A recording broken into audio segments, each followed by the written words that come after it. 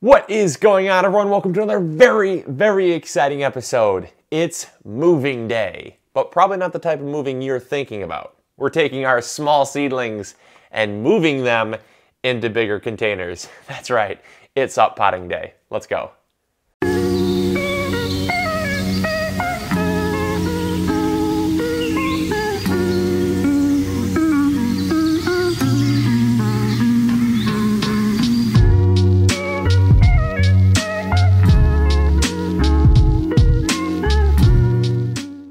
So like I said, it's up potting day. I am so excited about this day because it's always a day that I look forward to. You know, seed starting is great. It's a lot of fun, but you know, there is a time when you kind of have to move them from their kind of diaper stage into their pull-up stage. These are kind of your pull-ups, you know, these are kind of training them to get into the garden. It's a nice move because they grow so much quicker. They're so much less stressed, and you know, if you have the space to do it, they'll always appreciate it. So that's what we're gonna do today. We're gonna move them into 4-inch containers. The 4-inch containers are gonna give them ample space. Right now, they're in a 1.5-inch by 1.5-inch cell. So like 3 square inches. These are 4 inches by 4 inches. So these are 16 square inches. This is going to give you so much more space that we're gonna be able to keep them in here for another 2 or 3 weeks. Now you might be asking yourself, Luke, well, why on earth would you keep them in there for another 2 or 3 weeks if you can pretty much plant outdoors in 2 or 3 weeks? And that's because they're starting to show some signs of stress. I would much rather take the time to move them in a pot, even if they're not going to use all of this space, but give them the space that they can use if they need it, rather than keep them confined in a space that's too small. I think it's a big mistake that I see a lot of people making is they just say, well, if I can just hold out, for another week, I'll be planting in the garden anyways, might as well just let them stay here and not invest the time and money into containers and soil and that kind of stuff. But it's a big mistake because once they get stressed, it's very difficult to alleviate that stress. And I already am starting to see some signs of stress. You can start to see some curling of leaves or some yellowing of leaves. Prime example here, you can see I've got some of the oldest leaves that were ever formed are starting to show some signs of yellowing. Now the new growth is great. It's all nice and green. It's a very healthy seedling by all means, but it is showing some signs of stress. That yellowing is the first signs that it needs something. And as soon as I pulled it out, I saw immediately what it needed, and it just needed more space. So I'm pretty much just rocking and rolling with this right now. I got maybe about half of the tray already finished, and all I'm going to do is take my 4-inch pot, take a little bit of my mix here, put just a little bit in the bottom, just enough to kind of conceal the holes in the bottom of the pot and stuff. You just don't want your plants to be right on the bottom, but you do want to bury them a little bit deeper than they already are because tomatoes will form roots all along the stem, so you'll have a stronger, healthier plant in the end. This is the Polish linguiça. It looks super sickly. It's actually quite healthy. They just look sickly because that's what the genetics look like in this variety. And that's what I was saying. You know, when you get all these different varieties, you learn about how they look based on, you know, their health and their vigor. And this one here actually is quite stress-free, but it looks like it's about ready to keel over. That's just the genetics of the Polish linguiça, which is really cool.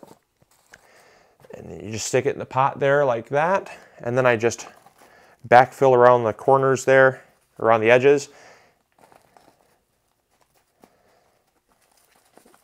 Kind of pack it in with my fingers. I want to get rid of all those air gaps because all that stuff will settle. And you don't want a pot half full. You want a pot that's actually full. So give it a good pack in and then a tap to settle everything down, and that one's good. So that one is ready to go. So rather than finish up all the tomatoes and then move over to some cold weather crops, I'm just gonna stop what I'm doing for these for now. I'll move over to some cold weather crops, show you what those look like, and then I'll finish them up off camera, and then we'll do a closing. Because I was just looking at these and I figured, you know what, I can't wait. These are looking way too pretty. Take a look at these. Look how pretty those plants look. Look at that. I mean, we're talking just incredible healthy plants. So we're gonna get these moved into some bigger containers because they could definitely use it as well. So we're gonna do the same exact thing, only we're not going to bury them as deep as the tomatoes because they won't set down roots all along the stem. So all we're going to do is just pretty much fill them up to soil right up to the level that they were originally without burying too much of the crown. This is a Napa cabbage. Looks just so healthy. Check that plant out. Look at that. That looks super good. I'll tell you what, that's going to appreciate the move big time. So anyways, I'm going to get one of these other kale here. I want to show you the kale. The kale just looks absolutely incredible as well. This is a lacinato, otherwise known as a dinosaur kale. Really love this variety for making kale chips, smoothies, juices, salads. It's so versatile, lasts all season long, takes the heat, takes the cold, almost overwinters without any protection at all. It's just such an awesome variety. We grow it every single year. But look at this one. Check this out. Look at how beautiful this is. Look at that. And that's just a 3-week-old plant. Absolutely beautiful. I love when they're really stocky and they're not super leggy, they're not stretching for light. You can just tell that they're healthy. These have done really well. So I'm gonna finish up the rest of these plants here. I've got some herbs that I've got to do as well. I've got a few herbs that I've got to do. I've got the cold weather crops. Here, I'll show you an herb really quick too. I wanna show you the rosemary.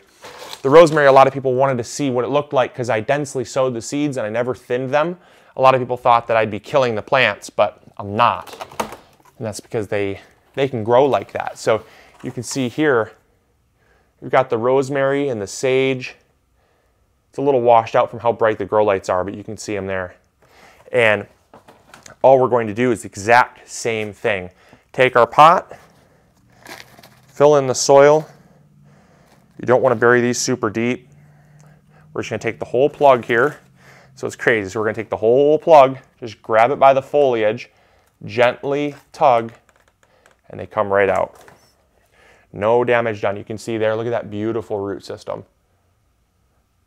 Beautiful focus there. There we go. Beautiful, beautiful root system. I just want to make a final note too. As you check out how beautiful the rosemary looks. You know, a lot of people ask me, Luke, when you're using your seeds, you know, can I expect, you know, the germination rate and the quality to be that of any other seed supplier, because the cost is only 99 cents. And I always say we never, ever, ever sacrifice on quality or quantity of seeds. We just save money in other areas. For instance, we don't have a catalog, so we don't really send out a catalog. We don't do a whole lot of advertising. You know, we're pretty bare bones because we really realize that the quality and consistency of quality needs to be there with the seeds, because that's really all that you care about. The end consumer cares about the quality of seeds, not how the catalog looks, not if there is a catalog, or not if there's ads showing up on their sidebars telling them that, you know, hey, we have seeds for sale. Because the bottom line is the fact that this is all you're worried about, and that's all we're worried about as well. So yes, you're going to get the same quality of seeds that you would anywhere else. And also, there's a special promotion going on right now for anyone interested that wants to get their hands on some seeds. We sell over 450 different varieties of seeds. Almost all these came from MIgardener.com. About 99% of them actually came from MIgardener.com. You can get all these seeds over there for actually 85 cents a pack right now because you're using the code SPRINGTIME15. That's SPRINGTIME15. All one word. SPRINGTIME15, and that's going to give you 15% off your seeds. It's a special little promo that we're doing on all of our seeds, store-wide, just our seeds, and you're going to be able to save some money because we really want people to experience the quality that we're putting out. There's still a ton of time to start your seeds, even if you haven't started them, even if you haven't even bought them yet, or even if you haven't even thought about putting in a garden yet. We just wanted to give you every single reason to try our seeds, really give them a try, because I'm telling you what, I mean, look at that. Look at how beautiful that looks. Absolutely incredible. I mean, we're talking just gorgeous rosemary. That this was 99 cents at full price, and this right here would cost you $5 for this single start, and we only used about 1/10 of the packet of seeds. I mean, it's just a no-brainer. So I really hope you guys check it out. MIgardener.com. You can get all your seeds there. Shipping is super affordable. It starts at $2.50, and it's based on weight, so you can get a ton of seeds for $2.50. It's really, really a great deal. But we just want to help gardeners out all around the world, so we ship internationally as well. And that's my little spiel. I don't typically talk about MIgardener.com seeds a lot. A lot of people ask about it, but I don't like to sell stuff on here because this is information-based, not, I don't want to feel like I'm pushing products on you guys, but I think it's really important this time of year to get your hands on some good quality seeds, because good quality seeds makes all the difference when it comes to having a successful garden. So we got everything all finished up. It looks absolutely incredible. We got the tomatoes, we got the peppers, the cold weather crops, the herbs, the onions I did not have to transplant, and then we have some that did not need to be transplanted just because of their age. They were just newly started starts, so they don't have to be transplanted yet. We did run out of space. We used up every square inch of these tables, not as efficiently as I'd like, which I'll get into, but we actually had to put one flat right there, and those are just some more herbs and things that were younger, but they can handle lower light. They don't need to be under these super strong grow lights. They'll be more than fine in that little grow light system right over there.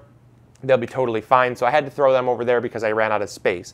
And the reason why I ran out of space is because these flats here, were not the same size. And this is a lesson that I want to let everyone know about, is that know what you buy when you buy them and know if they're compatible when you buy them. You see, these cells here are not compatible with a 1020 flat. This right here is a 1020 flat, 10 inches by 20 inches. These are 4 inches. These are 4 inches wide, and so if you do the math here, 10 inches, I would need another 2 inches on the side there to make up for that third pot, and that's why there's a lot of extra room, and there probably was some wasted space here on the table that, you know, ideally I would not have liked to have wasted, because I could have fit all of our flats here, and I probably could have even up potted my onions that could use it, but I just don't have the space, so I'm not, because they'll be fine. But I could have theoretically up potted those as well and had tons of space. But you know, it was just, hey, it was just an oversight on my part. I should have bought the compatible trays with what I was doing when I bought the 4-inch pots, but I was using what I had on hand. I had these left over from years past, so I figured, you know what, I'm not going to buy something that I don't need. And I ended up kind of kicking myself in the butt for that, because now it just looks sloppy in my opinion, but it's only going to be for like 2 weeks, so it won't be that big of a deal. But all in all, really happy with how things went, really looking good. We're off to a great start, definitely on par for an amazing year. In years past, I've had stuff this mature only about once or twice, and the garden was absolutely incredible when I had them this mature, because when they go out in the garden, they're ready to go, they're ready to grow, and they're just going to do super well. So I am excited. I am really, really excited. So I hope you guys are enjoying these series, this ongoing series of getting our plants ready to go out in the garden. I really hope you're learning something from these videos. And if you are, make sure to let me know what you're learning in the comments box down below. And also make sure to give this video a huge thumbs up. It really does help spread these videos around to more people. But as always, I hope you guys are having a great week. I'll see you all tomorrow on tomorrow's episode. And as always, grow big or go home. All right.